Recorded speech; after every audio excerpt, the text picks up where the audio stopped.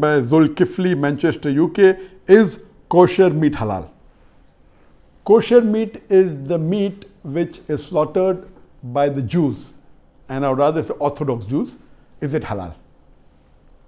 As far as the Quran clearly mentions in Surah Ma'idah chapter 5, verse number 5, that lawful for you, lawful for the Muslims, is the food of the Ahl Kitab.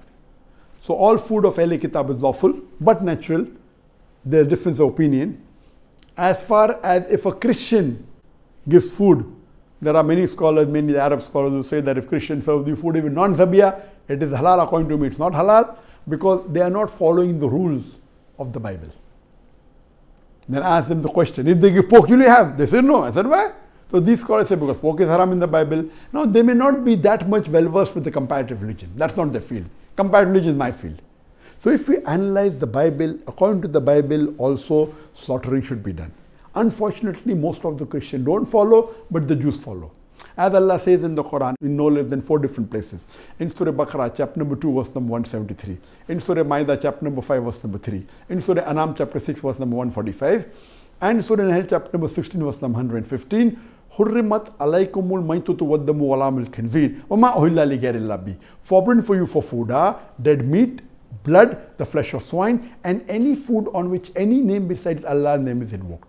So all the Muslims know very well that these 4 food are prohibited. Dead meat, blood, the flesh of swine, and any food on which any name besides Allah's name has been taken. And these 4 foods are also prohibited in the Bible. That's a different thing that the Christians don't follow, but the Jews follow.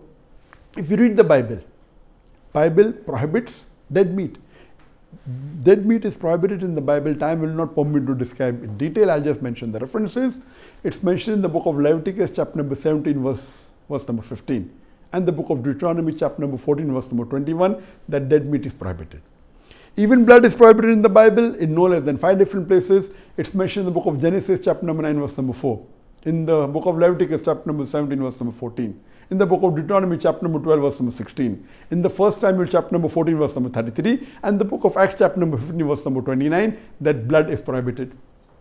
Even pork is prohibited in the Bible. In the book of Leviticus, chapter number 11, verse number 7 and 8.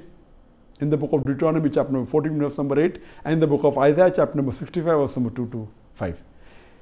Any meat on which any name besides Allah's name is taken, or it is slaughtered on an idol, it is prohibited in the Bible, in the book of Acts, chapter number 15, verse number 29, and the book of Revelation, chapter number 2, verse number 14. So based on this, when the Quran says food of the Ahl Kitab is permitted, according to me, even dead meat is prohibited, even blood is prohibited, pork is prohibited, any name on which any name besides Allah's name is taken is prohibited. So the Christians are not strict, and they sell meat which is non-zabiyah, which is totally wrong, which is non-kosher, totally wrong. But the Jews, which are orthodox, they do in the way the Bible has commanded, which is the same as the Islamic method, almost same.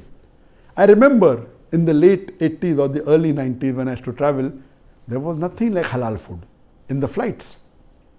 But there was the option of kosher food, because the Jews are very particular. And they are more particular than the Muslims. So when I used to travel, I used to order kosher meat. For a Muslim, if halal meat, zabiyah meat is available, that's the best to have. But if there's no zabiyah meat, if there's kosher meat, you can safely have it. It's permitted, but don't have the non-zabiyah meat. It is haram for you.